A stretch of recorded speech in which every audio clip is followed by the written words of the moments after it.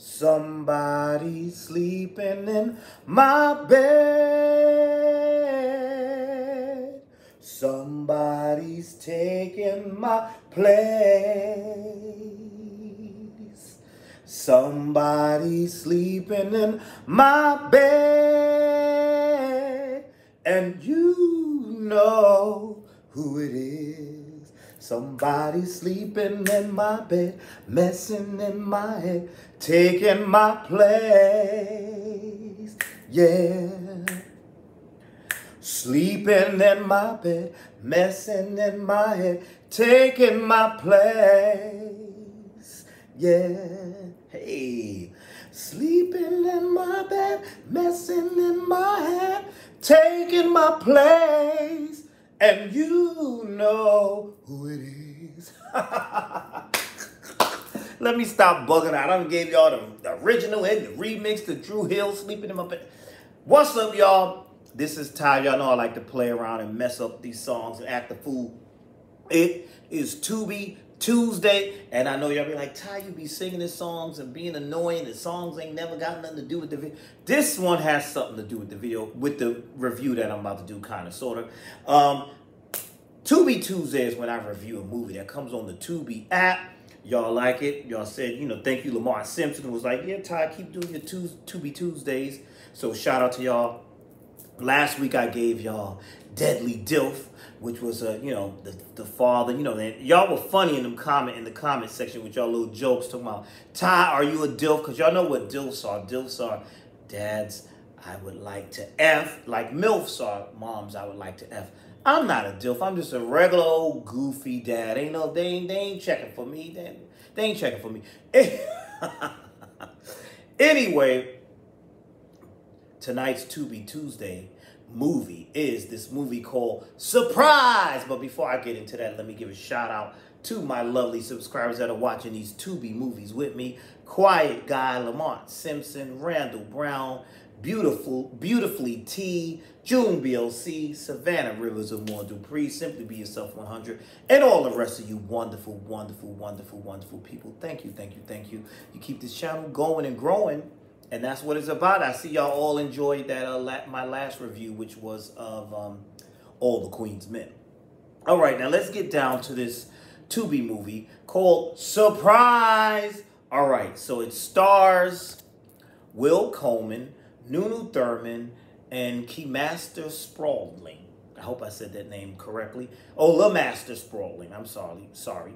Anyway, it's about this wonderful couple, very successful couple. David Gamble and Jenna Gamble. He has a best friend, Greg Jackson. David is happily married. We see him when his friend Greg is right there with him when he proposes to Jenna. They fast forward a few years later. Things seem to be going good. It's David's birthday. His wife comes down, makes him some breakfast, this, that, and the third. But then she gets a phone call on her phone. He picks up the phone, and it's his friend Greg.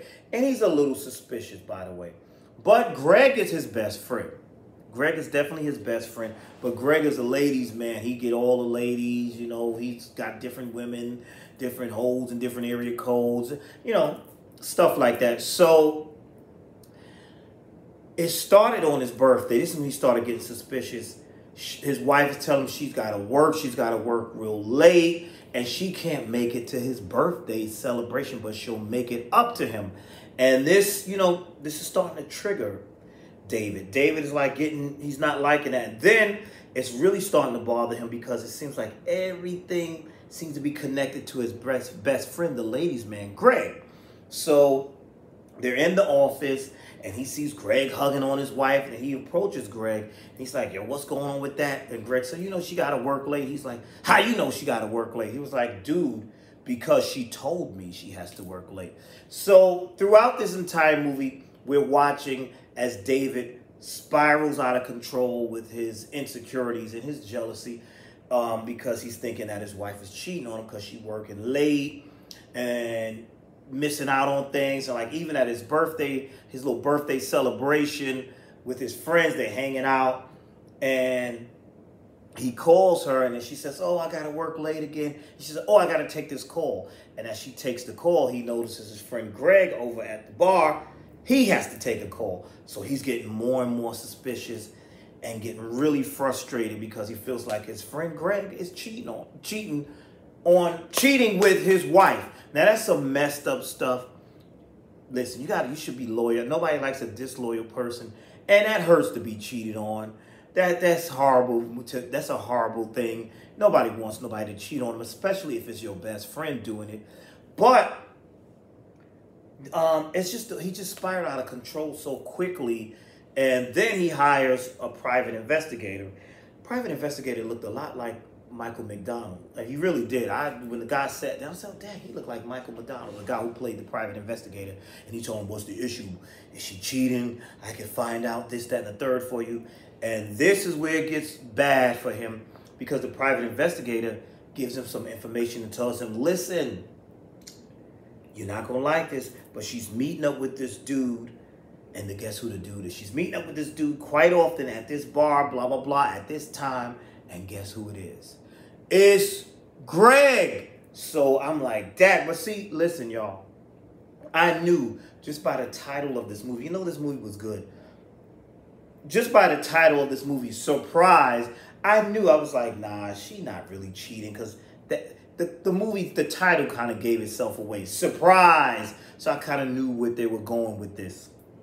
So, you know what, did I say spoiler alert? Spoiler alert, because, you know, some of y'all might not have seen it, so I'm going to spoil it a little bit. But my thing was, I was like, so he's spiraling out of control, so much so that he's acting funny at home. He's acting funny towards her. He's acting funny towards his best friend Greg. And then it doesn't get any better when he overhears his wife Jenna saying to Greg, "I think I need to come clean." He's starting to get suspicious. Right then I knew. I was like, they ain't really messing around. It's surprise. They're getting, you know, they're working on something to surprise him and help, you know, do something. And that's what it basically was. But he done got his little feelings. He's in his feelings and a little hurt by all of this, right? So he decides. He goes back to Michael McDonald. That's what we're going to call the private investigator, Michael McDonald. He goes back to him, and he's like, "Listen," Michael McDonald said, "Listen, you can never see me again. If we're going to take this to that next level, don't call me, don't bother me. You take it to that next level. That next level is getting a hitman." Dude, you're going to get a hitman. So I'm thinking, oh, is he going to hire this hitman to kill both of them? No. He gets the hitman and puts the hit out on his best friend, Greg. And he's still acting funny towards Greg. And Greg even said, "Yo, man, you acting real funny towards me. What's wrong with you? You tell me." This, that, and the third. And Greg was like, "I would never do anything to hurt you. You my best friend." And I'm like, right there, I'm like, this. He's messing up. David, you are messing up. So my thing is, I'm saying to myself, would I kill my best friend? I ain't killing nobody over. I'm not doing that. Over, you cheated. Clearly, that's where you needed to go. That's what you needed to be with. If my wife cheated on me, yes, I would be hurt. I'm not killing nobody. Let life deal with them. Let karma deal with them. But it would be messed up if it was my best friend, though. If it was with my best friend. So I do understand where he's at in that rage. But he wants to kill his best friend. I don't know if I would. I know I wouldn't try to kill anybody. I haven't. None of that. I wouldn't hire no killer or none of that. But the killer told me that, "Listen, bro, show me a picture. Show me this, that, and the third." He said, "And you got to let me know if you really want to go through with this. Because if you don't want to go through, if you go through with this, that's it. Ain't no backseas, ain't no turning back. And I know where you live. I know all your information. So you better not say nothing. When the job is done, the job is done." So I'm like, I knew where this was going. So unfortunately, his wife says she has something to tell him. She takes him to this lounge. And surprise, she's throwing this big party for him. And she's like, "Greg was helping me with this." And she says, "And I got these tickets. We going away." I think they said Hawaii or something like this. Now, see, his head was already filled up with things because the private investigator told him, yes, she was getting tickets to go away with somebody, this, that, and the third. But I knew what this was just by the title, that she wasn't really cheating. That the surprises, she was preparing a surprise for him with his best friend. And I saw one of those television shows did something like that. One of those episodes, some show I saw did something similar like this, where the person snapped and thought their spouse was cheating when that spouse was actually just trying to surprise them. And that's what happened here. So now we got everybody here at the party and all this stuff, and she's saying all these wonderful things. She's like, where's Greg? And David is panicking because he know he done put out this hit on his boy.